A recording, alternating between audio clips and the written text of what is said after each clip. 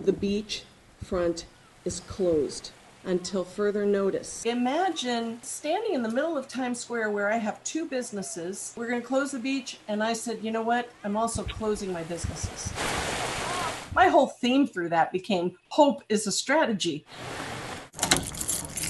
We have valued everyone who comes through that door. This is their first stop. It's not just a t-shirt store. It's the store I love the most, and I love it because there's so much of my family in that business, in those four walls. It's wonderful to see people coming in, and I love waking up every morning and coming to work because I know I'm going to see a new person, help a new person. That's what I get excited about. Good morning. So every day, just talking to the people, coming to work, just knowing that I can look out at the beach. Everybody who comes in, they're happy.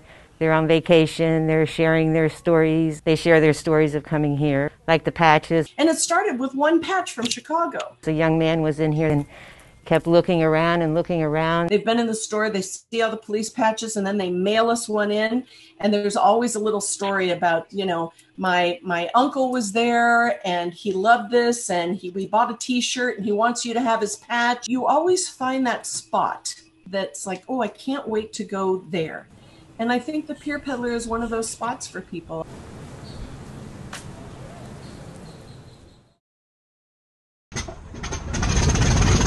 A piece of living history. The B-25 Mitchell first took flight in 1941, taking missions in both theaters of World War II.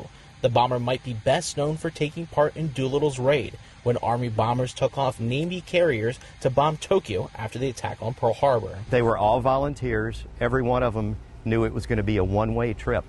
They didn't know how they were going to land, where they're going to land, whether they were going to be alive. Pilot Tom Ewing says without these brave pilots, the outcome of the war might have been much different, changing Japan's whole war strategy. They knew they were vulnerable, so they held back 4 fighter groups that otherwise would have gone out in the Pacific, taking more and more territory. They had to extend their defensive perimeter, and they extended it all the way to this place called Midway.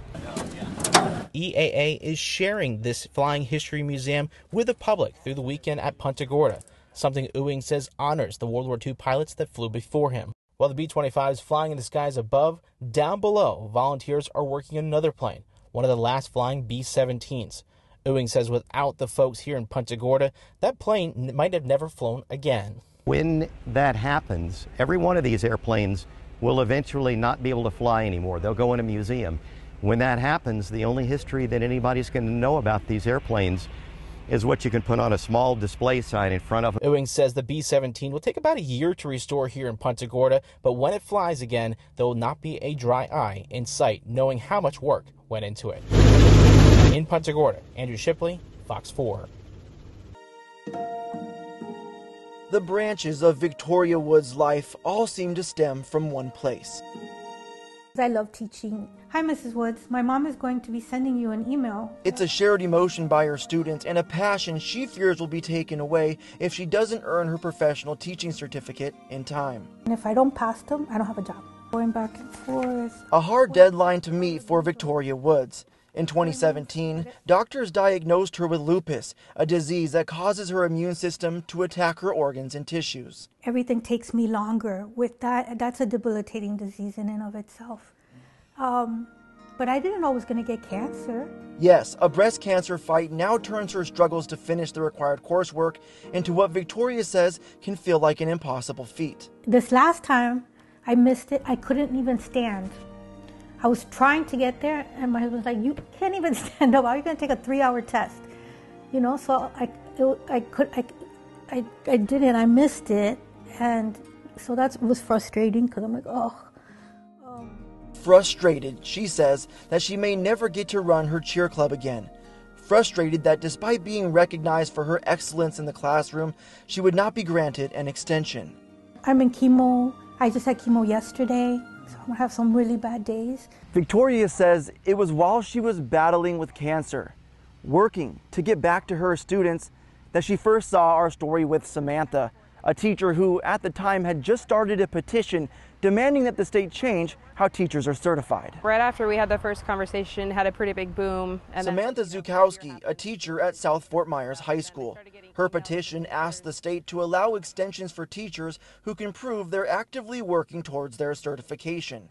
Teachers like Victoria Woods. If we collectively put these things together, it's not just like me trying to run a charge, it's like a lot of really smart, dedicated educators. Back at Mariner, Woods says she continues to study and has about 6 weeks to complete her final 2 assignments, a finish line she is unsure she can reach given her life battle. I don't understand these hurdles to stop me from doing what I love to do. I mean, make it reasonable. He's kind of a special person. Bobby tries to decompress by painting. I've always felt like I could do anything I put my mind to. He has a handicap. I have a disease called Stargardt's. That has made him unable to drive for 15 years now. It's hereditary. But he still manages to do things around the house that are like amazing. It usually starts at a fairly young age. My friends marvel at him. For me, it's just a nuisance. They say, I don't believe he's really blind. I can't believe it. And I try to work around it. I really didn't have any structural idea of what I wanted to paint or anything like that. I just decided I wanted to paint. I wanted to paint things that I like, and I wanted to paint pictures that I thought other people would like. He's interesting and his art is amazing. People just look at it, and because this is where he has put all his energy. Bobby sounds like a fighter. He is a fighter. He is. Oh, that's a definite description of him. Absolutely. One of our tests is, what does it look like through the kitchen window? I think he's great.